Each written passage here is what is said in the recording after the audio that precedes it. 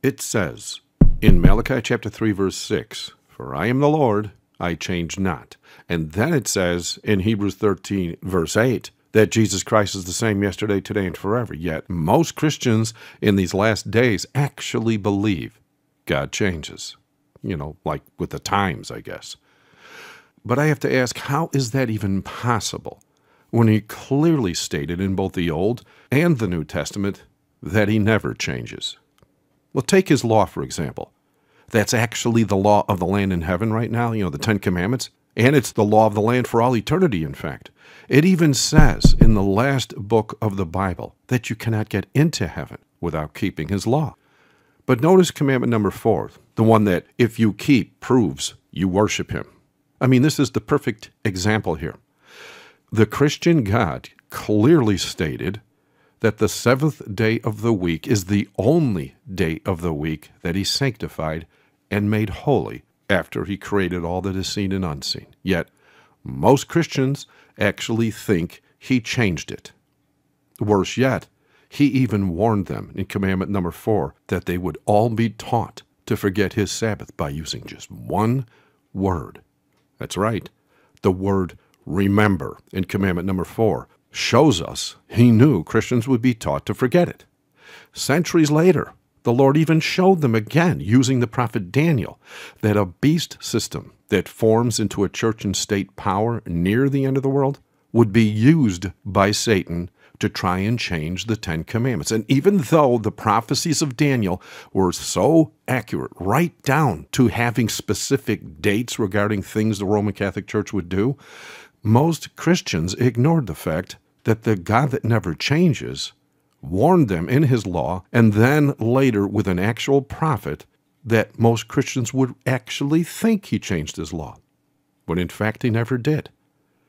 I mean, if you're a student of the Bible, you know that the Lord said through the Apostle Paul in Romans chapter 6, verse 16, that whom ye yield yourselves servants to obey, his servants ye are to whom ye obey, whether of sin unto death or of obedience unto righteousness. As a Bible student, you also know that when speaking of Satan and his desire to be worshipped as a god, it actually says in Isaiah 14:14 that he, Satan, said, "I will ascend above the heights of the clouds, and I will be like the Most High."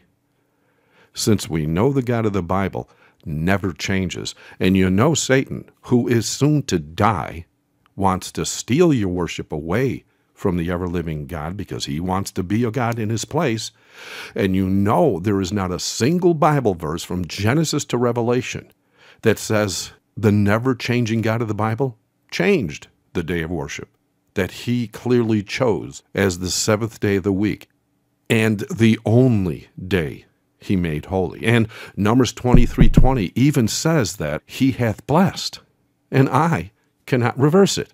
And you also know the prophecy said the beast system in Rome would change it.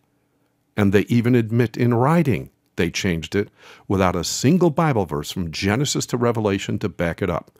And some Christians that have actually done some in-depth studies, you know that Satan's mark will be a religious law. I mean, seeing how every time we see the mark or the image of the beast being mentioned in prophecy, the word worship is right there with it. It's not hard to catch. And so why on earth do most Christians believe the never-changing God of the Bible changed the Sabbath from day 7 to day 1? Well, it was because it was prophesied in Revelation 13:3 that all the world would wonder after that beast in Rome.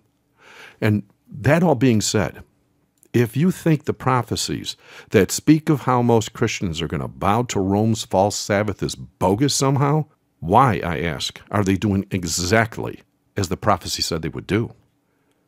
The God that never changes warned all of us that Satan would use the Roman man of sin to change his times and laws, and most Christians are not only obeying the Pope, every one of their leaders are now sending their tithe to the Pope, which, according to the Bible, means they are worshiping the Pope, who, exactly as prophesied, thinks he changed God's law, and they continue to mingle with those that obey the Pope, even though it is stated in Proverbs 24:21, "My son, fear thou the Lord and the king, and meddle not with them that are given to change."